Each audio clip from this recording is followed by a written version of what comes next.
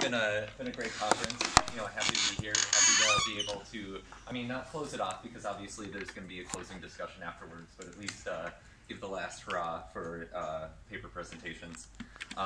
So if you haven't seen me before at the conference, my name is Halfaker. I'm from the Wikimedia Foundation. I'm presenting some work that I did with Jonathan Morgan, who's also a researcher at the Wikimedia Foundation, who regretfully couldn't travel to Paris at this wonderful time of year to be in Paris. He seems to think that Seattle is pretty good, and he's wrong. So today I'm going to talk to you about the Teahouse in Wikipedia. I love having an agenda that has 3 things in it. So this one has 3 things. People like sets of 3. Consider that for your next presentation. So I want to talk to you about newcomers and entry barriers in Wikipedia generally. Wikipedia has a newcomer problem. We're going to go over that a little bit. And then I want to show you a visualization to help us think about different types of entry barriers that people run into in Wikipedia. Then I'll talk to you about the Teahouse, which is a question and answer space that was developed specifically to help newcomers have a more welcoming experience in Wikipedia. And then finally, we'll talk about the experiment that we ran on top of the Teahouse and the effects that we were able to show on newcomer retention.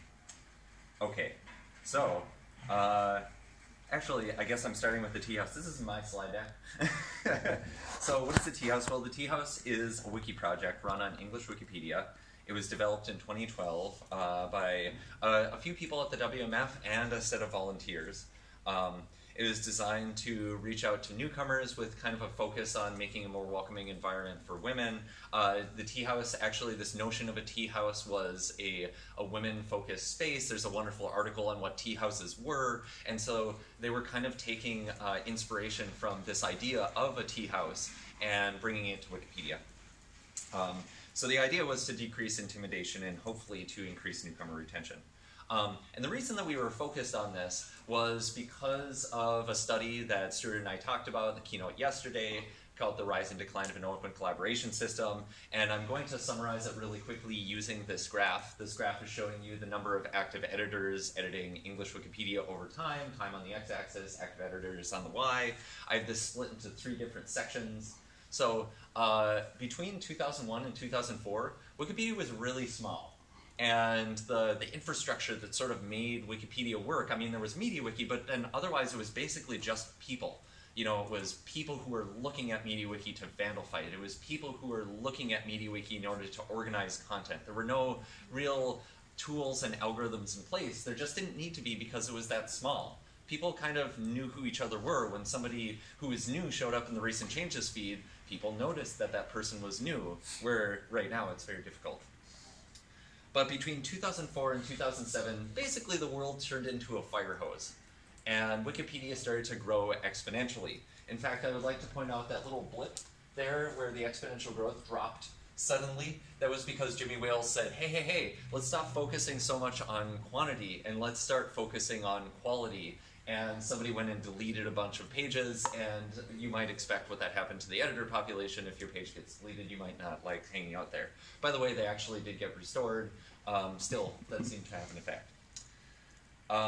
And then afterwards, we see this decline period, this abrupt shift from a steady growth pattern, steady if not exponential growth pattern, to decline. And what happened is that as people were looking at seeing their community turn into a fire hose, and they were trying to deal with problems of vandalism and content quality, they turned to tools. And so the infrastructure of Wikipedia was not quite, we couldn't just describe it as people interacting with people on top of MediaWiki anymore. It was instead people interacting with algorithms and tools that help them coordinate Wikipedia at scale. And that sort of describes what was going on during this decline period. Anyway, that was the conclusions of that Rise and Decline paper. You should still read it. There's a lot more into it. This is just kind of a brief overview of what's going on there. So essentially, a good way to think about how English Wikipedia functions, and actually quite a lot of the other large encyclopedias, is that there's a barrier between the internet and Wikipedia that filters content as it comes in, that's made up of people who are looking at changes, but they're using algorithms in order to find the changes that are most likely damaging and make sure that they're removed. Huggle is one of the biggest semi-automated vandal fighting tools. You can actually pull up it's a third-party tool, it runs on your computer, you have to install it. It will load up diffs in Wikipedia that were recently saved and sort them by most likely damaging to least likely damaging so that you can find the most likely to be damaging edits first, and ClueBot is a bot that will automatically revert edits that are likely to be damaging, but it has to have a really, really high confidence about those edits. So ClueBot lets a lot of edits go by, Huggle then picks up the rest, and of course watch lists play a big role in this sort of stuff too. So it actually took us a little while to figure out that this decline was happening. There was a paper that was published in 2009 by Bawansa et al. Palo Alto Research Center. The singularity is not near the slowing growth of Wikipedia. That was like, holy cow, we're declining. And it's not just that the population is generally going away. There's something going on with newcomers. Newcomers used to stick around in Wikipedia, and now they generally don't. What the heck? And so it took us until 2012 where we published the the Rise and Decline of an Open Collaboration System paper, where we could say that newcomers aren't leaving because they're bad or because they're running out of stuff to write about. They're leaving because, well, they're not having a good user experience. They're being hammered by these quality control tools. The quality control tools that I was talking about that kind of represent this decline period. And so essentially, in its efforts to clean up Wikipedia, to focus on quality instead of quantity, Wikipedia ended up throwing out the baby with the bathwater, almost literally. Almost. So there's this notion that Wikipedia has become hard for newcomers in a lot of different ways. And so this plot is really cool. This is showing like on the red area is the rise in warning templates that are sent to newcomers over time, and the blue is the decrease in praise that's sent to newcomers over time. And you can see, like, this is 2007, so like you can kind of see what's going on as it plays out in the traces on Wikipedia. So also around this time, there were the first studies that were coming out about the gender gap in Wikipedia. It turns out that only 16% of the active editors in Wikipedia identify as not a man. Generally women, but I'm really talking about not a man here. And so we knew that we had this kind of problem in Wikipedia, and we think that there is a relationship between having a bad newcomer experience for people who are showing up on the site and having a low or a very small proportion of women who are editing Wikipedia. So there were a bunch of initiatives that came out after the publication of the Rise and Decline study. So this one in the upper left is, oh gosh, actually I forget what it's called, but it let newcomers share what their newcomer experience was like and have a Wikipedian respond to them. In the lower left, we were running newcomer engagement campaigns where we were reaching out to newcomers and suggesting that they make certain types of edits. Like, rather than creating an article, maybe you should consider doing a copy edit because people will be less of a jerk to you if you do a copy edit rather than creating a new article. We developed a visual editor, which I'm going to talk about in just a moment. It's a WYSIWYG editor. And we developed a few different spaces for supporting newcomers, such as the Adopt a User program, and there were wiki projects that called themselves the Welcoming Committee. So lots of different types of strategies for engaging newcomers were coming out around this time. So in order to talk to you about what I think is going on here with barriers to editing Wikipedia, I want to talk to you about this thing that I call the new active editor funnel. So in order to do this, I'm going to use this visualization. This is sort of how I think about things in Wikipedia, is that the internet's like kind of trying to get to Wikipedia, trying to see if it can contribute, if Wikipedia is the right place for them, and they kind of have to pass this gauntlet on the way in of the kinds of difficulties that they're going to run into along the way. And I like to think about this in three chunks. Of course, this is just a lens. There aren't like three different types of barriers, but it's useful to think about it in threes. So I like to think about permission, literacy, and social motivation. And I want to talk to you about what I mean by these things. So permission would be, are you even allowed to click edit in the first place? The vast majority of articles can be edited, even if you're anonymous. You can create, at least when we wrote this study, you could create articles as a new user in Wikipedia. Currently you can't. You actually have to be around for a little while in order to create articles, and that's a shame. Totally different story. But generally, Wikipedia's permission model is super open. This isn't a really big barrier, and so it's generally not something that we have to worry about when it comes to newcomers coming into Wikipedia. That's why Wikipedia is what it is. It's kind of the thing that makes it unique. Yeah, so anyone can edit. Only trusted users can delete, so that's a barrier. Generally not an issue for newcomers. They're not showing up to delete things. They're usually showing up to create things. Sorry, delete articles, not delete text. Right. Delete articles, not delete text. Because sometimes newcomers actually do show up to revert vandalism. That's a wonderful stigmergic pattern when people show up and they're like, hey, this article has something wrong. That might be their first edit. So this is arguably a key to Wikipedia's success. So moving forward in the barriers, the next one that I think is a really big concern is literacy. Do you understand what's going on in front of you? So do you know how to edit? It turns out that it's not very easy to edit wiki markup, and this is something that people were very concerned about. Do you know how to format the text in the page? Can you even read the formatting that's already there? And more than that, do you kind of know what content belongs in Wikipedia? Are you familiar with what an encyclopedia generally is, at least in Western practice? You know, a lot of people who aren't part of the West may not be familiar with an encyclopedia in the first place. And where do I go to get help or report a problem or say that somebody's harassing me? Not super clear. It's kind of hard to figure these sort of things out. So I want to talk to you about one literacy initiative, specifically the visual editor, which is a WYSIWYG editor. What you see is what you get. So back before the visual editor was deployed, essentially you had to edit this ugly wiki markup, which I'm really sorry you can't see very well here because I don't have enough pixels to show this to you. But essentially, you would edit this really hairy markup. If you actually look, this is the top of the article for biology. There's no words there. It's all markup as far as you can scroll. And so this is a common thing when you go to edit an article. It's like a page of markup, and then the introductory paragraph starts. So yeah, what you see is a bunch of markup. What you get is a Wikipedia article. But in the visual editor land, when you click edit, you essentially see the Wikipedia article. You can see that this is the editor, this is the presentation. They're really actually quite close to each other. You don't even actually have to see the words to see that, you know, this is the first word in the article biology and this is the first word in the article biology. And so it's a much more straightforward process. Essentially, this represents a significant technical literacy barrier. You've got to figure out what you're doing with markup in order to even get started. Kind of overwhelming. You know, you'll ask yourself, like, what's a template? How do I bold? How do I split one paragraph into two? How do I add a citation? And what's all this curly bracket and bars nonsense? Whereas the visual editor minimizes this technical literacy barrier. It sort of gets it out of the way, bakes it into the interface. So if you're familiar with Microsoft Word or Google Docs, then you'll be familiar with how this interface works. Most people are. Literacy gets baked into the UI, which is super cool. So if you ask the question, how do I add a reference? Well, there's a button for that that opens this cool little dialogue that gives you a wizard where you can just add the things and it'll just put it into the article for you. And it'll actually do a bunch more than the wiki text editor. The citation adding tool in Visual Editor is super cool. You should check it out. But there's other parts of literacy. It's not just the technical issues. You might ask yourself, like, who knows what WP-BLP means? So I see two hands. Two hands in the entire room, which is, and this is OpenSym. We used to be called WikiSym. Imagine the average newcomer showing up on Wikipedia.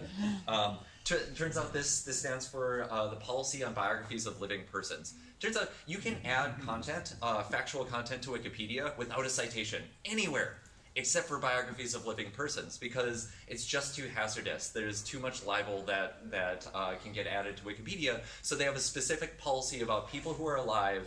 You have to cite any factual statement that you make about them. What about WP Prof? People should be able to guess this one. It turns out that there's specific notability criteria for academics in Wikipedia. You know, and then there's word soup for if you want to delete something in Wikipedia. You've got CSD, prod, and AFD. Turns out that if you like the criteria for speedy deletion, that's CSD. This is just the index. It's huge. This whole article, like all the reasons that you might speedy delete something and picking the right criteria, it's a novel.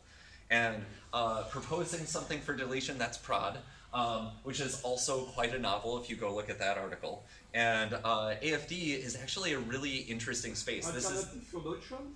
Sorry? Oh, yeah. Yes. well,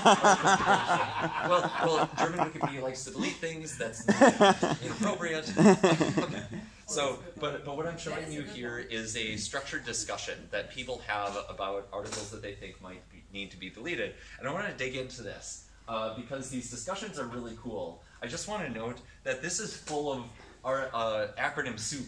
We've got BLP1E, N Sports, N Exists, BLP1E, BLP1E, no press coverage, BLP unreferenced, WP, CRIN, N Exists. Like, this is word soup. If you show up on Wikipedia and you create an article and then it gets to this AFD process and you actually somehow find the discussion about your article that's about to be deleted, you got to read a bunch of crap in order to make sense of any of this. When you get there and you actually try and participate in the conversation, it turns out that's wiki text markup too. So you're probably going to go, holy crap, what's these curly brackets and bars things? So anyway, that represents a substantial barrier to newcomers entering Wikipedia. The next barrier that I want to talk to you about is social and motivational. Did you make any friends? Did you find the work rewarding? Do you identify with the community? Do you feel like these are your people? And I think that's a big part of what we were running into with that rise and decline study. It's really hard to see this graph. It's time versus the likelihood that a good faith, like somebody who's trying to be productive in Wikipedia, is going to get hammered with a revert or deletion. And we can see that there's a substantial jump in 2007. And I think the people's experience there is that, no, you don't feel valued when you show up in Wikipedia, and these people really aren't your friends, maybe you don't belong. So I think that generally when we look at the barriers in Wikipedia, it sort of looks like this. We have a very, very low permission barrier. There's a relatively high literacy barrier. And because of the way that we react to newcomers, we have this social motivational barrier. And they kind of stack up in a really interesting way. So when we develop something like VE, we're taking care of part of the technical literacy barrier, but we don't get very far because people still run into these like process literacy barriers and the social motivational barriers. And so when we ran studies on VE, it looked like it had absolutely no effect, despite the fact that in lab studies, people loved using this and they could perform tasks much easier. So we know it was removing technical barriers. So what we're looking at in the Teahouse is we're trying to remove the tip of process literacy barriers. In a question and answer space, you can say, what's prod and how do I get involved in it? Can you help me? And the social motivational barriers where you might actually make some friends as you're working in this question and answer space. And if we're successful, then we can get a few more people going past this gauntlet and sticking around in Wikipedia. Okay, so the Teahouse approach is really interesting from an efficiency perspective, and I want to talk about that really briefly. So traditional mentoring has one mentor who mentors a set of people. And it turns out that you need a lot of mentors. When that mentor goes offline, then that set of people has nobody to interact with. They maybe need to find a new mentor. Maybe that one mentor isn't doing a very good job and there's no real oversight to that situation. Whereas an open Q&A board kind of like takes mentors and mentees and it puts them into buckets. So that if this mentor disappears, then, well, there's still 3 mentors who are around who can answer questions. And so the cool thing about this is it sort of puts people into queues. Like from a computer science perspective, this is a much more efficient, robust system than this. There was also a big focus on community building in the Teahouse. Who here knows what the acronym RTFM means? Read the fucking manual. This is a thing. Fine manual. Yeah, the fine manual, of course. So this is something that you run into in any sort of question and answer forum that doesn't have a strong community influence around being nice towards newcomers. Turns out newcomers ask the same questions over and over and over again. But in the Teahouse, they decided in advance that we're just going to answer them. Nobody's going to say, go read the manual, go use the search feature. They're going to say, welcome to Wikipedia. Thanks for your question. It's been asked 1,000 times. Here is my best answer. Let me know if I can help. So essentially, the way that the Teahouse gets newcomers in the first place is by the use of a robot called HostBot that takes the 6,000 newcomers that show up in Wikipedia every day, and it tries to route the good faith newcomers, the ones who are trying to contribute productively, to the Teahouse by sending them invitations and ignoring the vandals and letting them go get taken care of by other mechanisms in Wikipedia. So this is what the Teahouse front page looks like. You'll notice that there's a profile that actually shows a human being here. There's a big link in the middle for asking a question. When you ask questions, they show up on a forum. So here's one where somebody's asking a question about how they thought that their sandbox was private, but it turns out that somebody else went and made an edit there, and is this normal? Is this how it works? So we also developed a cool little gadget so that you don't have to look at a big pile of markup when you have to ask a question. You can actually just have this nice little popover. So we tried to make it as easy as possible for newcomers to be able to at least get started with asking a question. We also have profiles that show either a picture of yourself or a picture of something that you identify with. Right here we're looking at profiles of newcomers, and here's an example of profiles of the hosts in the Teahouse, who are sort of the mentors, the people who are answering questions. You know, they'll tell a little bit about themselves and tell why they're in this space in the first place, like why they decided to show up. For example, here we can see the Teahouse seems like a wonderful initiative to me, and I want to help it. I've been a new editor, and I still remember it. On the upper left, this is what the invitations to the Teahouse look like. This is an invitation that was posted by HostBot, and you'll notice one thing here. This actually has a signature from a real user, a host in the Teahouse, Doctree. And so essentially when they deployed HostBot, they got the host to sign on to have their names show up in the invitations, even though the bot was making the posting. If you look at the very end of the posting in small text, it actually does say that HostBot posted this so that the German Wikipedians don't get upset. So the Teahouse operates at a relatively high capacity. About 100 invitations are sent out through the bot a day. And so we originally did this study. We actually did this experiment in 2015. So as of 2015, there were over 100,000 invites that had been sent. Usually about 12 questions are posted per day, and 2 to 3 answers per question. So people are generally getting answers to the questions that they post. People create profiles at about 2 per day. And there's usually about 15 to 20 hosts that are participating on a consistent basis. So there was some previous research on the Teahouse that was published in CCW in 2013 using a survey, found that the vast majority of newcomers found that the experience of being in the Teahouse was desirable, and that the people who identified as female represented twice the proportion in the Teahouse as elsewhere in the encyclopedia. So it looked like at least women were showing up in the Teahouse more than they were other places in the encyclopedia. They, in a non-controlled sort of way, they found that people who did participate in the Teahouse were more likely to make edits and stick around. But a big problem here is there was no clear control. Essentially, they were comparing people who decided to participate in the Teahouse to people who did not decide to participate in the Teahouse, and there's a strong propensity there. So we didn't really know if the self-selection bias was what was really driving what seemed like maybe an effect of the Teahouse or not. And it was only a short-term retention analysis and one retention analysis that they performed there, so they weren't looking at the scale of retention over time. So in the current study, we sought to rectify that, to actually perform a controlled study so we could find out if there was a real effect of the Teahouse on newcomer retention, and to look at retention in a little bit more of a nuanced way. So our goal is to understand the long-term impact on new editor retention. The question is, do Teahouse invites, something that we can actually control, have an effect? Because we can't control whether you show up in the Teahouse, but we can control whether HostBot sends the invitations. So our sampling strategy was to target the editors who joined the Teahouse between October of 2014, January of 2015.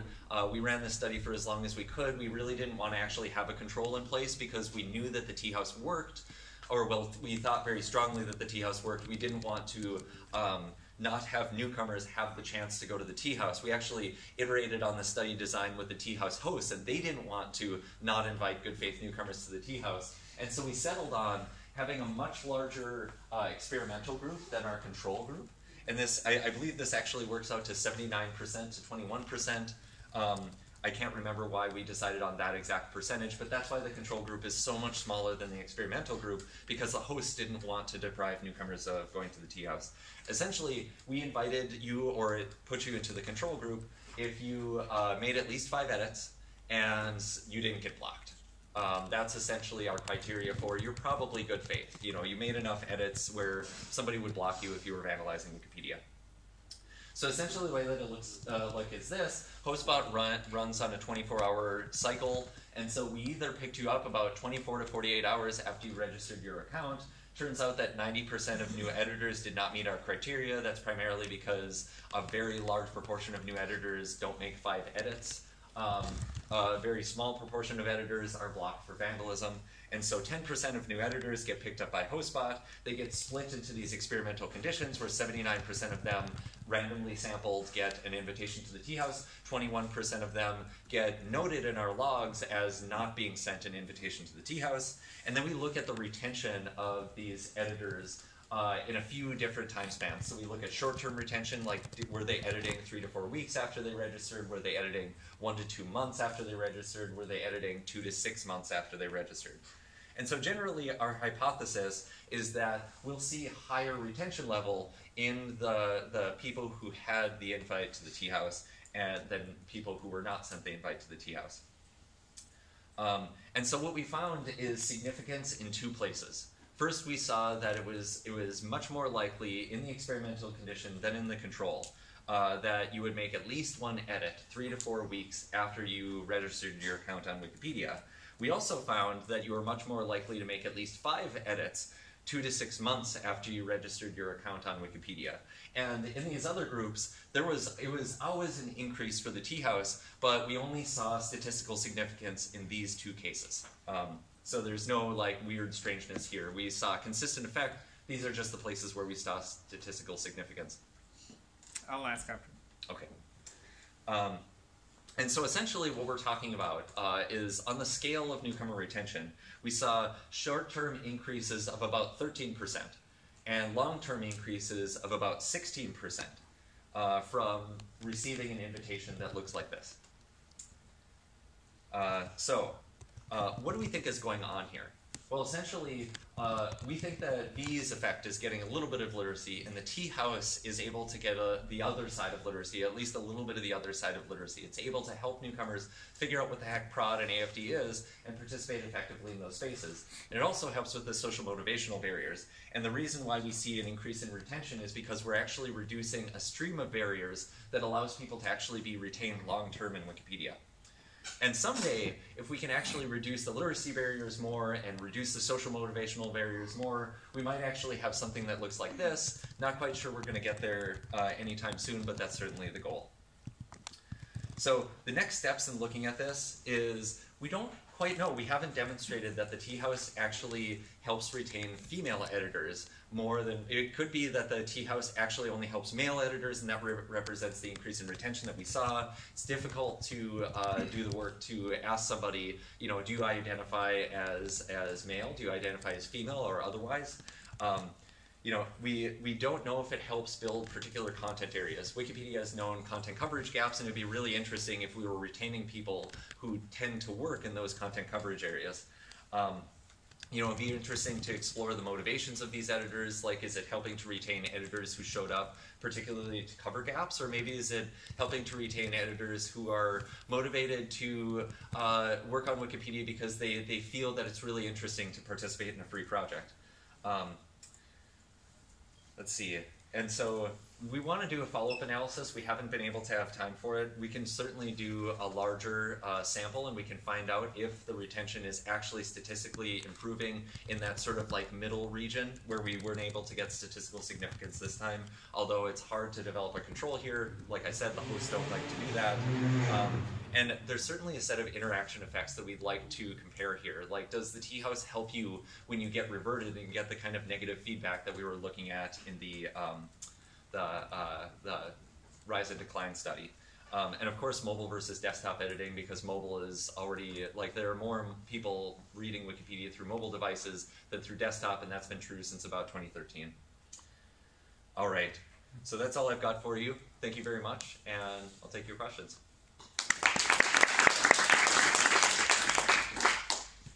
All right, so I see Kevin, and then I see Nikolai. So one comment is, even with a perfect intervention, not everyone's going to want to join. So so maybe getting up a little bit higher is as much as you could get. The really nitpicky statistical question. So how many tests did you run to find a couple that were significant? Right. So we ran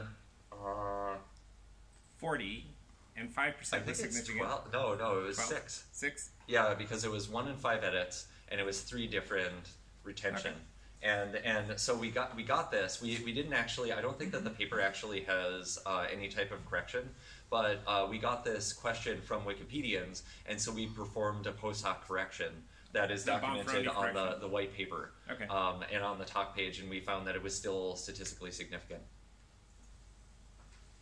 Yeah, same technical question about what you really measure, but if I understand well, you have those people who don't receive nothing, and those who receive an invitation. And you just test if these people react, right, in average, more to that. But among those, some of them have been to the Teahouse and self-selected them to go to the Teahouse and to involve, etc. Right. And that this population may increase the average of the global invited. So did you control from that? Right. Did you look just at those who received the invitation but didn't go to the Teahouse to see if there is an effect and if it's positive? Right. So I don't think that we actually looked at that subgroup. I know that I intended to, but I can't tell you any results. So I probably didn't actually look at it. One of the things that I really want to experiment with is it's hard to set up the Teahouse. It's a really complicated thing. There's a big cultural push to having something that looks like the Teahouse, but on other wikis, they're still suffering from retention problems, and they have spaces that are kind of like Newcomer help spaces. Maybe not the same as the Teahouse, but still valuable. And I would really like to experiment with sending invitations in those spaces so that we might be able to find out how much of this is the effect of getting a nice invitation, and how much of this is the place that you can see once you get there. Yep. One other note that I want to give about does the invitation versus actually having the Teahouse matter? Even if you get the invitation and you don't participate in the Teahouse, you might have gone there and looked at it. And I think that there is likely to be a big effect of just seeing wow, there's a space where people can ask Newcomer questions. People respond to them really nicely. Maybe this is a kind of place that I can hang out and do my work. I don't think that participation is the whole effect of the Teahouse. I think just seeing the Teahouse is likely to have an effect. There. Oh, sorry. So Kevin, I pointed to you first. You can test that. Send people a warm, welcoming message that doesn't include the link to the Teahouse. Right. And actually, the other thing, if you're worried about the size of the control group and people missing the treatment, then you send them the message, but send it after a couple month delay so you can run the experiment. Right. We think that if we send it after a couple months, no one's reading that. They've already left Wikipedia. If you're going to leave Wikipedia, you're going to leave in the first couple weeks, probably. And so we think that the intervention is passed by the time that we're looking in the retention, or the intervention potential has passed by the time that we get to the retention period. Doesn't mean you shouldn't do it, though. Right. No, I think that that's a fair point. So my question was just to ask if you could help me understand a bit better the process by which you sort of assign people to the control group. Right. Maybe I understood it wrong, but are they assigned because of their behavior in the first 48 hours? Right. So they're not. So they're assigned either the experimental or the control group. They're assigned as a potential intervention candidate based on their behavior in that first 24 to 48 hours.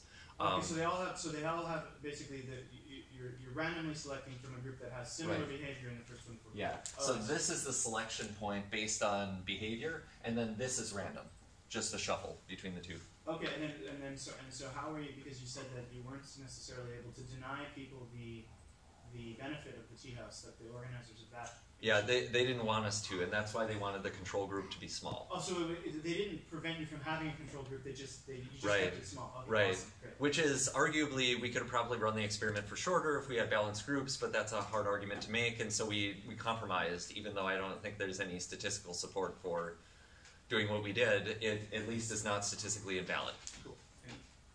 Aaron, if you could bring back the slides for the variants, the 3 different variants. Yeah, actually, let's do that last one. There we go. On the conditions, which Yeah. kind of was having the least effect, in terms of semi-protection and protection of cages, isn't this barrier a bit higher? Right, you know what, that's a good point. So in Wikipedia, almost all articles you can edit, even anonymously, but there are articles that are super contentious. So like if you tried to go anonymously edit the Donald Trump article, or the George Bush article, or fun story, the elephant article, you can't. You have to be a registered user working in Wikipedia for at least 10 days and have made 4 edits. to attain auto-confirm status in order to edit those articles. There are some articles that are even fully protected where you have to be an administrator. Usually articles aren't fully protected for very long because usually it's when there's like some onslaught of vandalism. Like 4chan decided that they're going to go make fun of Squidward, and so the Squidward article gets, you know, locked for some period of time where only administrators can edit it. Most of these restrictions are this semi-protection where you have to register an account and be in good standing for a little while in order to do that. But this is super rare. And so that's why I still feel like the permission barrier is really, really low. But this certainly does play out. There was a paper that was presented at OpenSym, was it last year? It was reconsidering page protection by Mako Hill, and I think Aaron Shaw was also an author on that. And they showed that you can measure this effect. And that when you account for protection, you can see some more consistent patterns in Wikipedia where we thought that things were inconsistent, like page views correlating with edits. Page views actually correlate with edits much better when you account for page protection. So it's definitely a thing. I just think that it's small enough that you can say that most of the barrier isn't in permission. Shall I take one more? Okay. Okay. This is a wonderful idea of having Teahouse, but I'm not very sure how much of this is publicized. For example, if there's somebody who's new to Wikipedia, if you open a homepage, it would be helpful if they get to know that this concept of Teahouse there itself, because there only they'll get motivated to make contributions to the content. So I think publicity of this very concept is very important, because otherwise, because they are newcomers, they don't know where they will find this, right? So Right. you will see it on the homepage, and I'm not very sure how much of it is publicized. So probably that will be Right, I think that's a good point. So the idea is that we should advertise the Teahouse more because it is super cool, and especially if we're trying to attract newcomers, we should highlight that the Teahouse exists. One of the major concerns of hosts in the Teahouse is that we get onslaughts of vandalism and trolls in the space that they're trying to keep for good newcomers in the first place. We've been trying to reduce the criteria for even sending an invitation to somebody so that we can get to them sooner. Because I was saying that we think that the window is really in that first week, but really the most important part of that window is in that first 24 hours. That's really when people get their first negative reactions. And so we'd like to push this up and maybe send them an invitation 10 hours after they register their account or something like that. And they don't want us to do that because vandals would show up. And I think that if we publicize that the Teahouse is there for everybody on the homepage, we would get a bunch of vandals and trolls, or at least that's what the hosts think. So instead, we've done this strategy of targeting newcomers by sending out these invitations. And so you have to show up and do something. But just so long as you show up and do something, we can target you and make sure that you know that this exists. We're currently working right now to use the Aura's vandalism detection models to flip them upside down and use them to find good faith newcomers. And I think that we can show the Teahouse hosts that we can invite people way earlier and who have made way fewer edits to the Teahouse while not bringing in vandals and trolls by using this modeling strategy. So we don't have to wait for you to make 5 edits and see if you got blocked as a vandal. Maybe we can see after 2 edits that you're almost certainly not a vandal and send you that invitation. And so I think that might help pull more people in who aren't trolls. No. Okay. Over. Thank you. I'll be here. Okay. Thank you. Stay for a moment more. Thank you. By the way, the recording of the talk of yesterday is online? Yes. Yeah, the recording. So if you missed the keynote yesterday, which is a really fun keynote that Stuart and I gave, it is now online. I've tweeted it, and I will also help you find the link if you don't Twitter. Okay, this is another remark. So if you gave a talk, please share or send the link to your talk or your slides to Nicholas, that we can put it on the website. That would be great. So, this paper was not the last one by chance, but also because we have instituted the Best Paper Award, which be given to or presented to you and Jonathan for this paper evaluating the impact of Wikipedia. So you will receive as soon as the teaching last night, as it is in the US. Yes. But I think I have received this signature, so you should receive the paper later on. Great. And this is closing this OpenSym, or the 40th International Symposium on Open Collaboration. I would like to thank you all for your participation and for the presentation and the debate. I hope that you enjoyed the structure of OpenSym and you like the exchanges we had. And I gently invite you to come to OpenSym 15th, which will take, as I already said, take place in Skövde. Which is Sweden. We have 1 year to practice the name of the town. So what happened to the S and the K? Well, the people from Stockholm cannot make it, so don't fear. And if you want to talk with John, he's here about the community. And we are all looking forward to